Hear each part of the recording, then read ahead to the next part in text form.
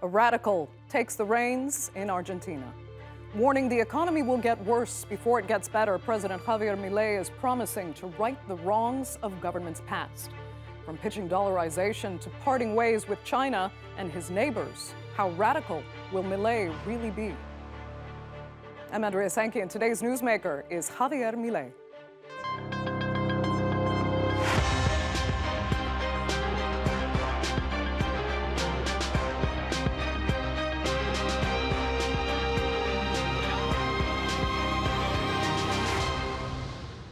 On Sunday, Javier Milei was inaugurated in Buenos Aires, taking power in a country that was once predicted to become one of the world's most powerful economies.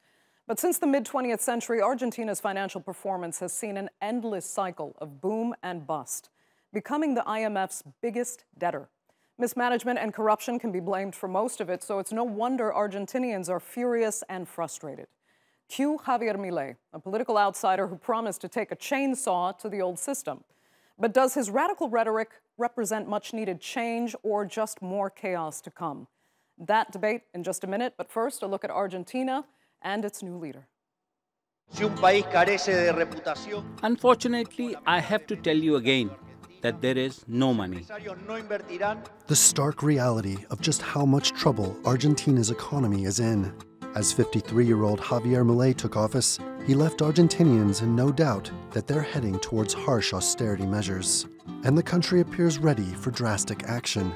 As a self-described anarcho-capitalist, Milei campaigned on a policy of radical change. This resonated with the electorate, and he received 55.7% of the vote at last month's general election.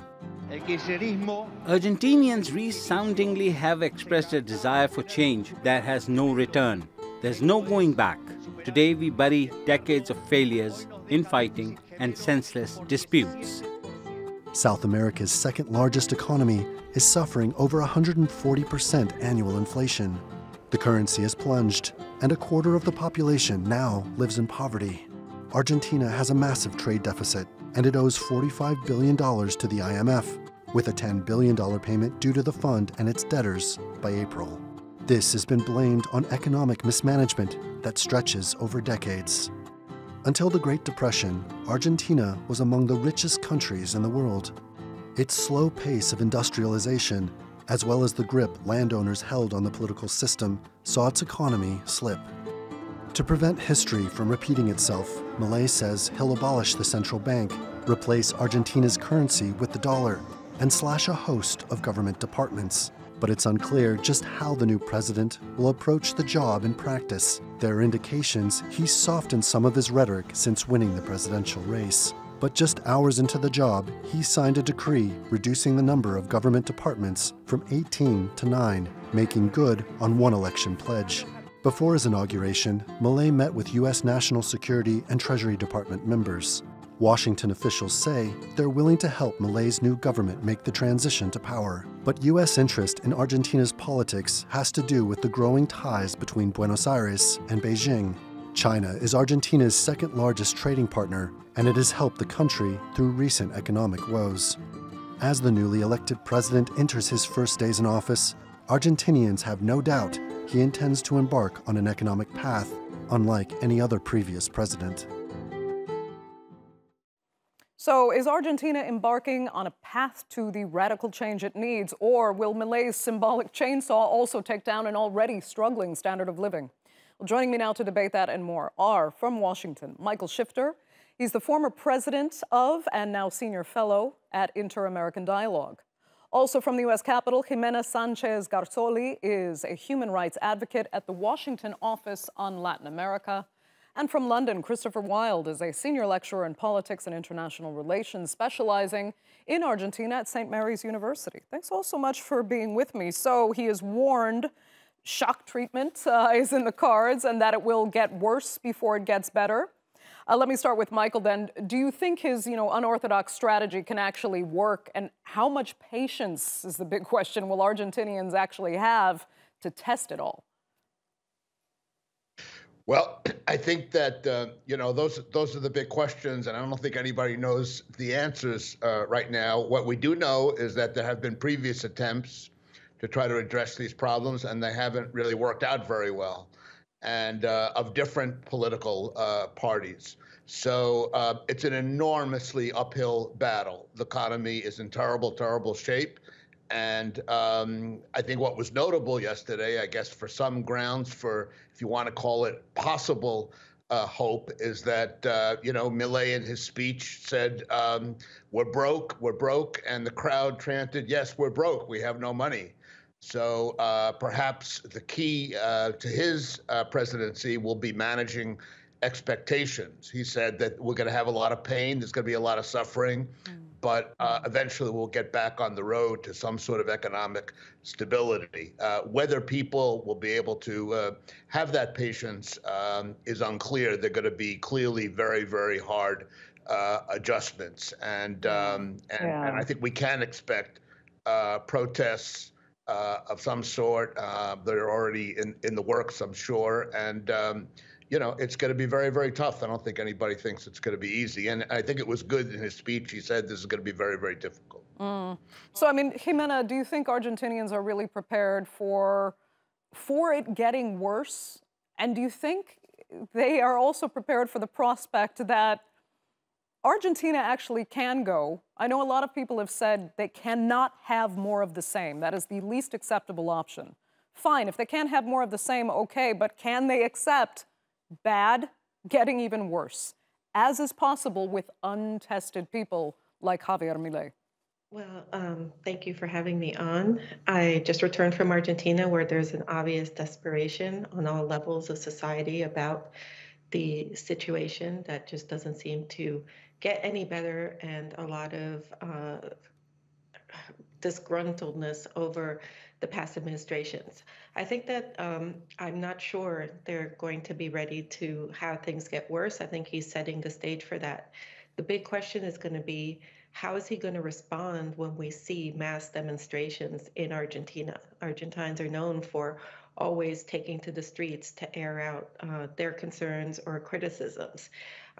We are concerned, given some of the rhetoric during the campaign that was incredibly polarizing, that the response might be repressive, and then that might turn things into a really difficult situation. We know that it's going to take a period of time for the economy to even stabilize and for people to see any changes at all. And it's something that we fear is going to turn into a very conflicted situation. Yeah. Okay, let me just round it out then. Christopher, if I can get your thoughts on the first question here. I just want to see really where everybody stands. I mean, how much confidence do you have in what he can do, since he set some very lofty goals? Well, I don't think anyone should have any confidence, because this kind of libertarianism or turbo anarcho-capitalism hasn't been tried anywhere before. So the simple answer is we don't know. I think, as some of your previous commentators have said, Argentina and Argentines at this point in time are willing to try anything other than the current status quo. How much patience they will have to see whether this model, this new model, is going to work or not is another question again, because as Javier Milei himself has said, it's going to get worse before it gets better, and it may not get better. It may just simply get worse. Yeah. Michael, let me come back to you, because, it's not just about the economy. A lot of Argentinians have been complaining about crime rates, for example. There are some statistics that say 80% of Argentinians actually feel security has just deteriorated terribly over the last 6 months in particular. But there you go. If Milei is such a libertarian, I mean, how much would security and law and order be a priority for him? Well, I think he's got to focus on the economy and fix the economy. But clearly, as you say, security is a key concern in Argentina, and the situation has gotten worse. And, I think he's put in place Patricia Bullrich, who was Minister of Security, who had that position in the previous administration. So I think this is going to be, he's tried to find people who have some experience in dealing with this problem. But clearly, there are risks of going too far and human rights concerns and the like. And you have to strike the right balance of trying to address the security problem through better policing, but not not go too far and militarize the situation. And that I think is a risk and a concern. But he can't avoid that, because after the economy, I think that's the most that's the main concern that Argentines have today. Yeah, Gimena, from a human rights perspective in particular, what do you make of that question? The crime and security, how he's going to deal with that. And also with poverty rates, at such dramatic levels, he wants to reject socialist policies and curb the welfare state, plus even ban abortion. I mean, can that work? Where do his ideas really on social policy leave human rights standards? Okay, well, in terms of crime, yes, Argentina has been having a rise in crime, and some cities like Rosario are experiencing a very serious organized crime problem with narco trafficking and so forth. And so he's going to have to address that. If we look at some of the people that he's put into his cabinet who are coming from the Macri administration, during the Macri administration, we saw mass protests, and that was met with quite a bit of repression. And in some of the statements that he's made, which again, we should take with a grain of salt because they're statements he's made and then changed his mind over time or measured, he said that he would make further use of the military.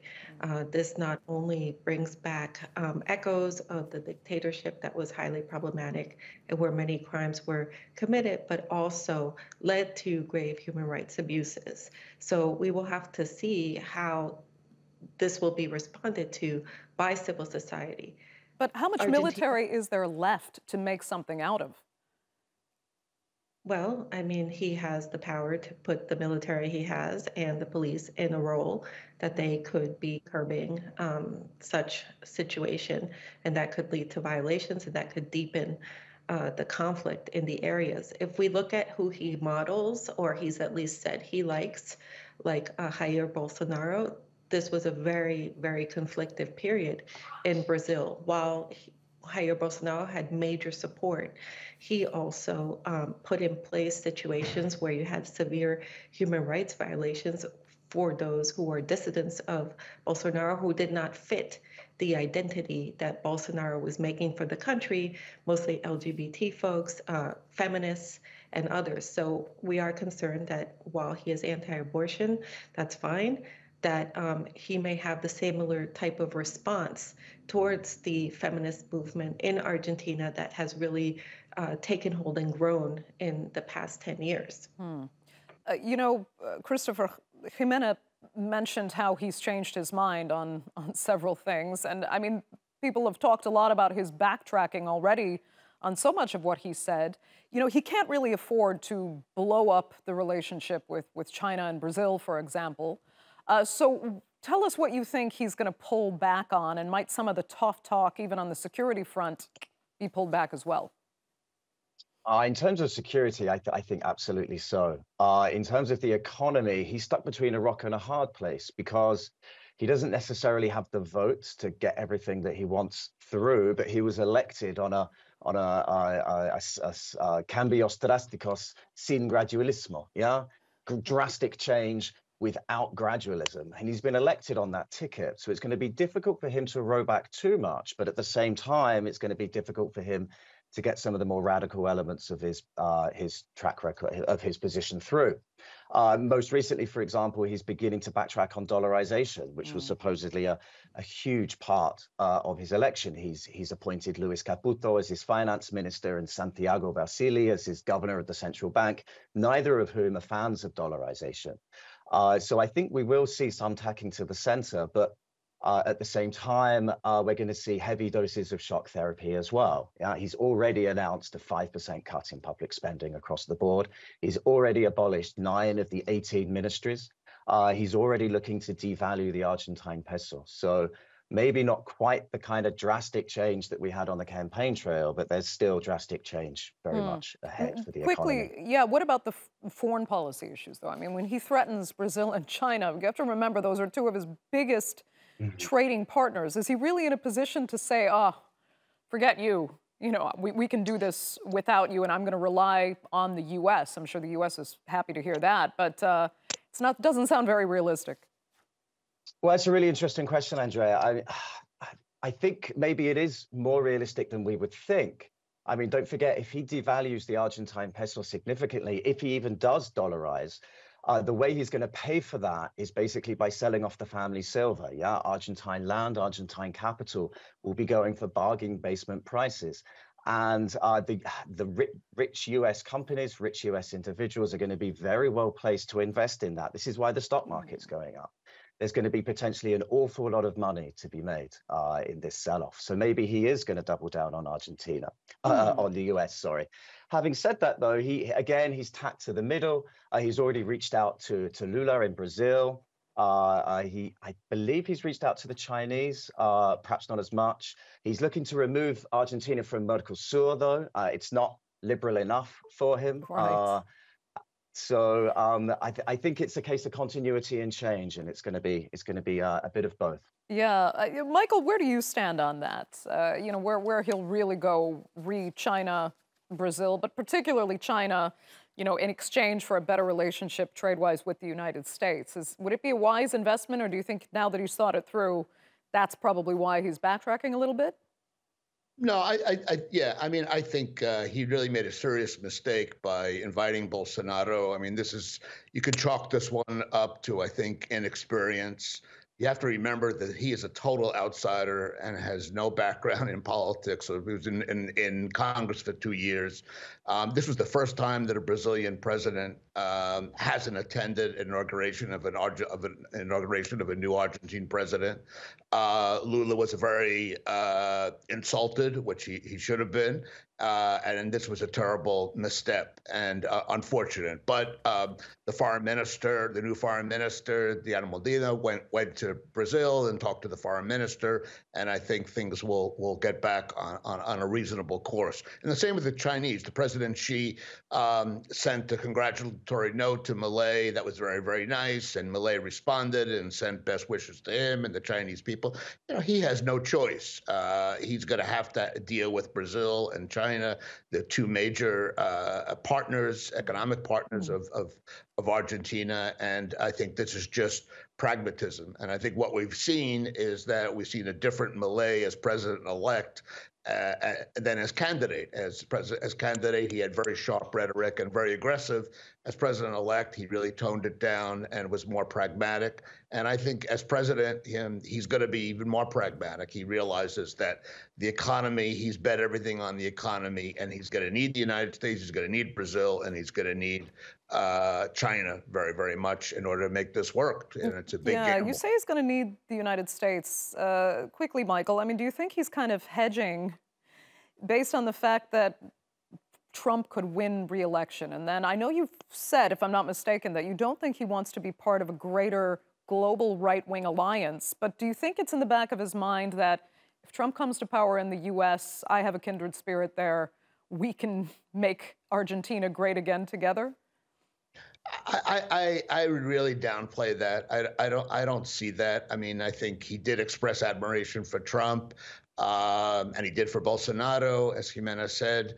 But again, I think he just doesn't know. I mean, I think we should just ignorant. He's going to learn, and he has to learn very, very quickly. I think he had a good visit here in Washington. He met with the National Security Advisor.